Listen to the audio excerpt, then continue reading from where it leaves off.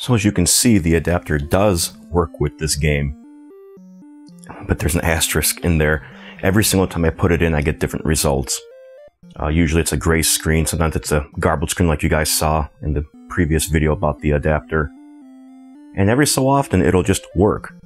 And I was messing around with it the other day, kind of just trying different adjustments to the adapter, maybe leaving it not plugged in all the way, maybe most of the way, maybe leaving like a little bit of a millimeter gap or something like that.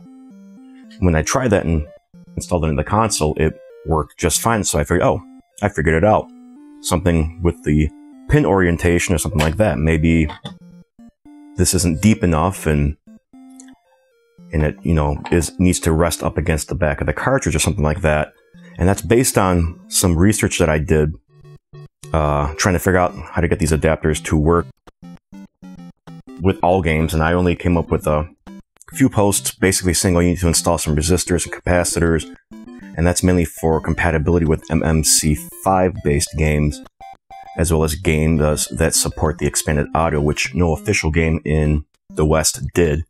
They're mainly just for clone carts and repros and things like that. So the capacitor and the resistor thing isn't really going to help compatibility with this. But someone mentioned that they had to shave off a little bit of the top of their cartridge connector on the NES side for theirs to work with their games.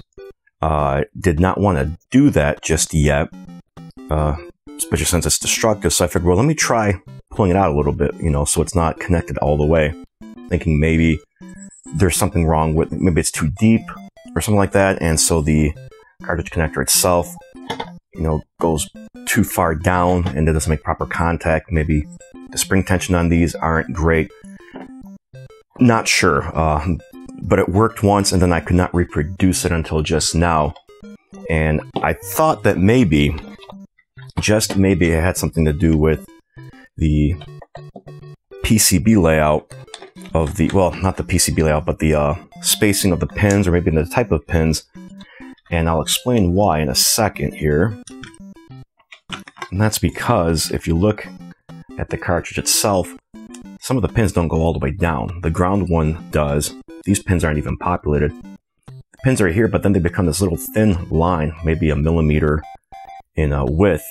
But it's only on the one side, and the other side, they go all the way down. But the other thing that I noticed is that the solder mask stops roughly halfway down, whereas here the solder mask is maybe a tenth of the way. So I was a little confused by it, but I figured, well, maybe that has something to do with it. So I tried installing it, different orientations, and shifting it over a little bit, because, these thinner parts of the connectors here might not be making full contact with the actual NES part of the slot.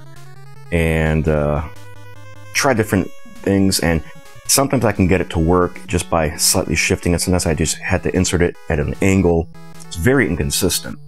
In fact, right now, just installing it the way I did, I've got it working, but garbled graphics again. So, like I said, very inconsistent. Sometimes it'll just be a gray screen. Like right now, just a gray screen. So I took a look at Dragon Warrior. Another game did not work correctly with the adapter.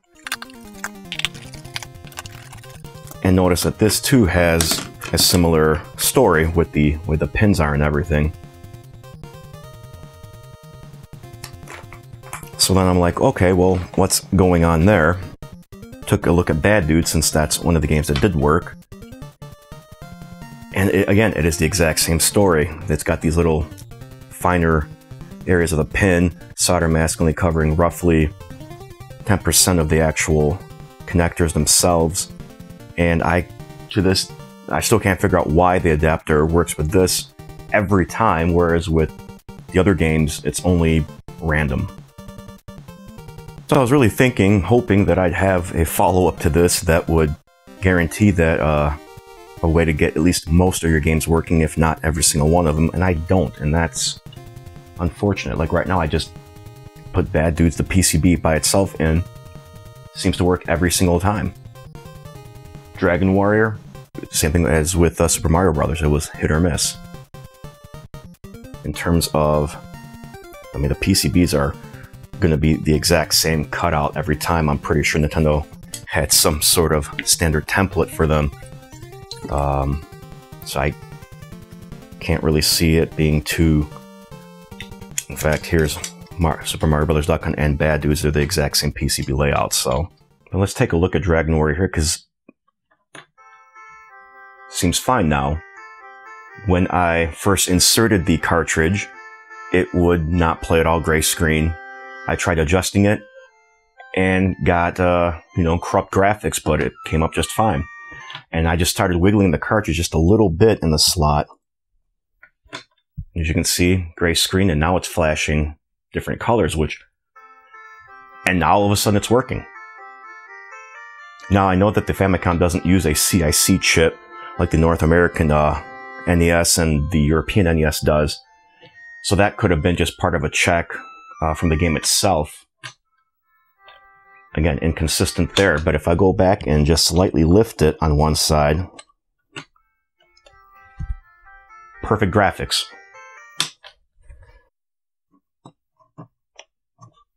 The other side is fully inserted. So